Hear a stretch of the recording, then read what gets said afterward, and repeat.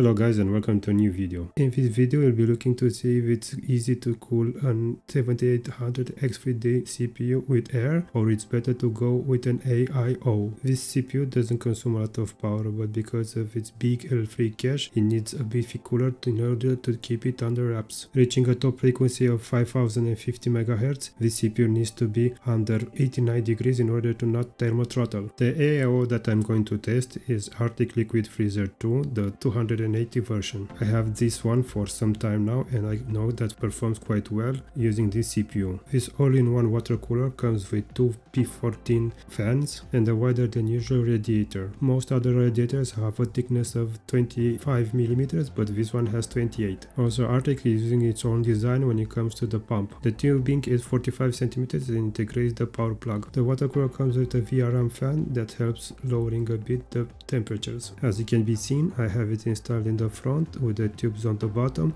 and the radiator fans used as intake. Given the radiator thickness and the fans, I was unable to mount it on the top. Now let's check the contenders. The first one will be the Phantom Spirit 120 SE and the Peerless Assassin 120 SE ARGB, both from Thermalright. These RGB fans can be connected to the motherboard in order to control the lighting. It's quite easy to change them and set custom colors. The Phantom Spirit version that I tested is without RGB. Keep in mind that these two CPU coolers have different fans. The fans on the Peerless Assassin are louder than the ones on the Phantom Spirit. Both CPU fans have instruction and installation parts for the latest platforms from Intel and AMD. The other difference between these two CPU coolers is that the Phantom Spirit comes with 7 heat pipes and the Peerless Assassin has only 6. Having more usually means lowering the CPU temperatures, but not by much. All these CPU coolers were installed and tested in the Lian LANCOOL Mesh 2 PC case. Let's move to the air cooler installation part. After installing the support brackets, make sure to put thermal paste on the CPU. Very important, don't forget to peel the sticker on the contact plate with the CPU. What you see now on the screen was a bit trickier. I had to perfectly align the screws on the radiator with the ones on the brackets. Once aligned, make sure that they are not putting too much pressure on one side. Make sure that after a few turns you change the bracket from top to bottom and vice versa. After this you have to install the CPU fans. The way that I install them, they are actually pushing air towards the back of the case. I first installed the CPU fan between the two radiators. I made sure that it goes almost to the bottom and I applied a bit of force to clip the fan to the radiator. I did the same for the fan on the front. The installation process is the same as for the other fan. There is no difference whatsoever. For testing, I will be using the two Arctic P14 from the water cooler. These fans will be the main ones to provide fresh air to the CPU cooler. I did try the TL P14 from Thermalright. On paper they are better than the P14s, but they are too loud and they perform a bit worse than the P14. In my testing I observed a 0.3 improvement when we used the Arctics. As I'm not going to test in open bench, I actually used a custom fan curve. This was used as well for the water cooler. These are tailored for my needs. Let me show you the fan curves that I set. This one is for the GPU fans, those underneath the GPU. This one is for the CPU fan. It resembles the turbo setting in BIOS. This one I use it for the two 140mm front intake fans. This one is for the rear and top 120mm exhaust fans. And the last one is the one for the 120mm intake fan that sits below the two 140mm. And now let me show you the curve fans in action. This is the CPU stress in CPU Z, and these are the speeds that the fan spins when the CPU is pushed to the max. Now let me show you the PC case fans setup. I have two beneath the GPU that provide cool air to the GPU, 3 fans that remove hot air from the case. These exhaust the hot air coming from the CPU. When it comes to CPU fans installation,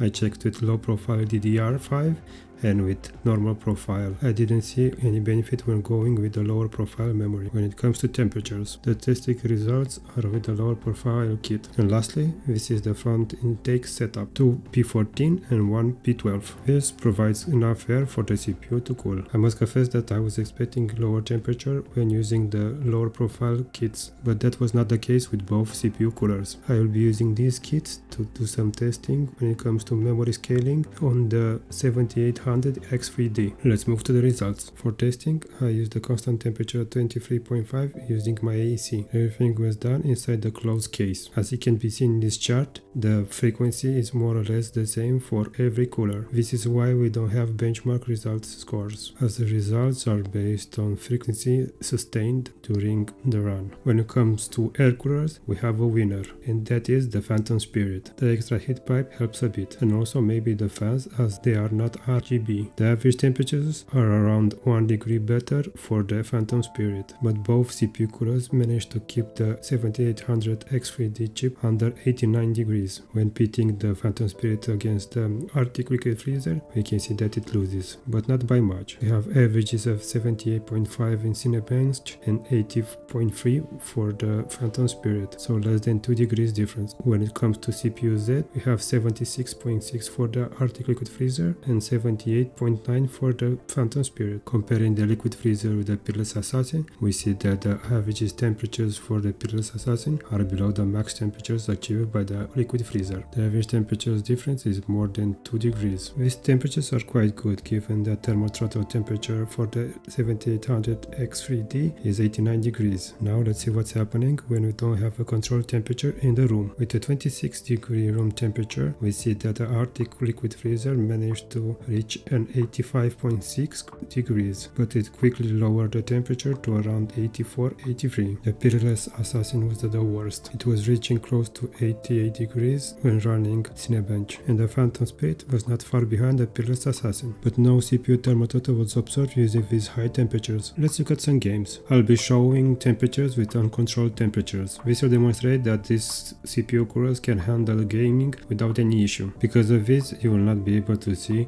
the same temperature for every cooler, as it was impossible to do that. I didn't use control temperature because every fan has its own fan curve, meaning that they spin differently at different temperatures, as these coolers don't use the same fans. So having minor room temperature differences, the Liquid Freezer performs better than air coolers, and this is normal. Air coolers tend to be very sensitive to room temperature. As you can be seen on screen, the higher the room temperature, the higher the CPU temps, and it's no escaping that. This applies as well to water coolers, but the performance delta between high temperatures and low temperatures in the room using a water cooler is not that high, at least compared to air coolers. They perform a bit better because the surface of the radiator, most of the time, it's a lot bigger than the ones on the air coolers, and this helps with cooling them. Add liquid in the mix, and these don't need to work that hard in order to maintain lower temperatures using lower fan speeds, and this is why in most cases air coolers perform a bit worse than water coolers. The bigger the surface of the radiator, the cooler the CPU will be. Don't forget that there are air coolers that can house 140mm fans. Those should perform better at lower temperatures. The reason why you should consider CPU coolers with 120mm CPU fans is that they are cheaper and they can fit in most cases. Granted, these ones that I tested are quite big, but 45 euros,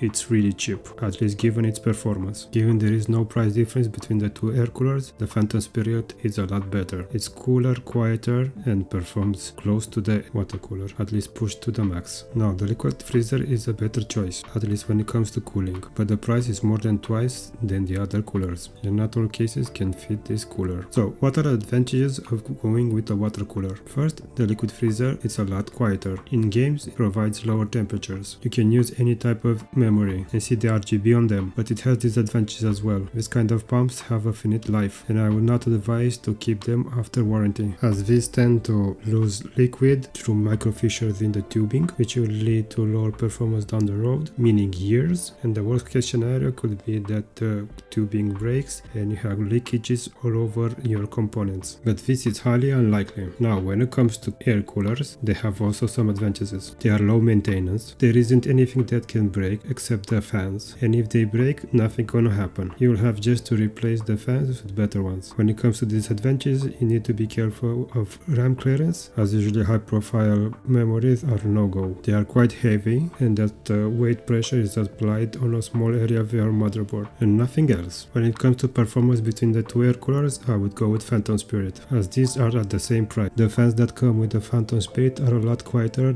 compared to the ones on the Peerless Assassin, but if you want quiet, these are not the ones. You will need to look elsewhere or change the fans. So the conclusion is that the 7800X3D dedicated chip can be cooled by air coolers, and Thermalright has great products, with the Peerless Assassin a bit behind the Phantom Spirit. Thanks for watching and see you in the next one.